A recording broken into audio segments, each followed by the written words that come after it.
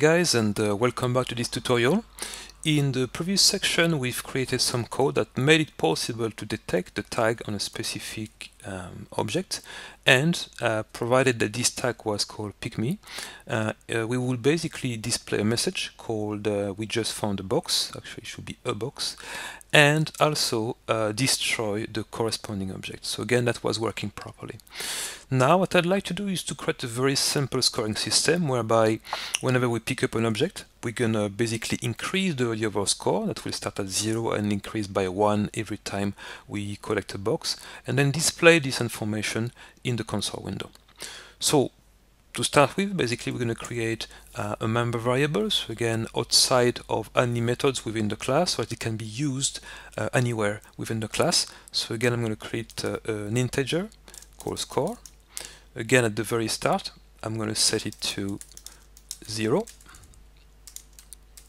and every time we pick up an object that is a box, we're going to increase the score. So again, we're going to say score equals score plus 1. Okay, now I could write this code this way, or I could do it this way as well. Okay, that's the exact same. This is just shorter. Okay, so I'm going to leave it for that right now, but again, just know that you can write it in a shorter way.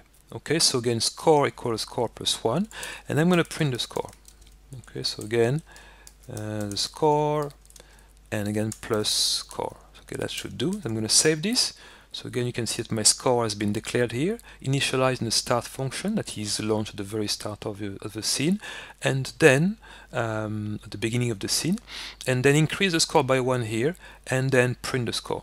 So whenever this is done, I can go back to Unity, and for testing purposes, I'm going to take my boxes and duplicate them. So the code has been compiled successfully. I'm going to select those two boxes here. Actually, I'm going to focus on them, so zoom out a small bit as well. Select those, press Apple D or Control D, Apple D if you are on a Macintosh machine, and then again it's going to basically duplicate those two boxes. So again, we should have two boxes, 4 boxes in total, and move the duplicate around there. Okay, so we have now 4 boxes. If I select these 4 boxes and go back to the inspector, you can see that all 4 have the tag called pick-me. So again, it's time to play my scene that I need to save actually at some stage, and if you haven't, please do save your scene. And again, basically, if I move to this scene again, I should be able to pick up the first box, yeah, and you should see that now the score has been increased to 1. If I move toward this box again, the score is increased to 2, and the third one, and the fourth one. Okay, and you can see that my score has been increased to 4. So again, this seems to be working, and again, the idea really is to declare a very simple variable, an integer, increase it by 1 all the time, and then display the score.